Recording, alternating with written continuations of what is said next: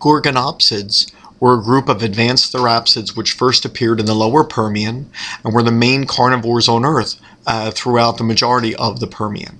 Much of their prey was probably their fellow therapsids, the herbivorous dinocephalians and dicynodonts. They became extinct at the end of the Permian. Most of their derived characteristics were adaptations for feeding on large prey. Because of their large canines, they are sometimes called saber-toothed reptiles.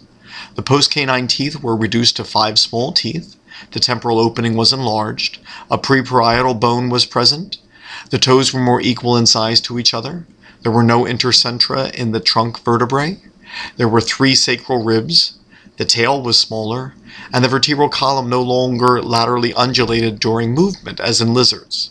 The pineal foramen was still present, and the stapes was smaller, resting on the quadrate bone. With a hind limb which was held more erect, and forelimbs which were still sprawling out to the sides, they would have been capable of both sprawling and a semi-erect gait. Their ankle was structured to support both of these two gaits. Their postcranial skeleton was becoming more mammalian.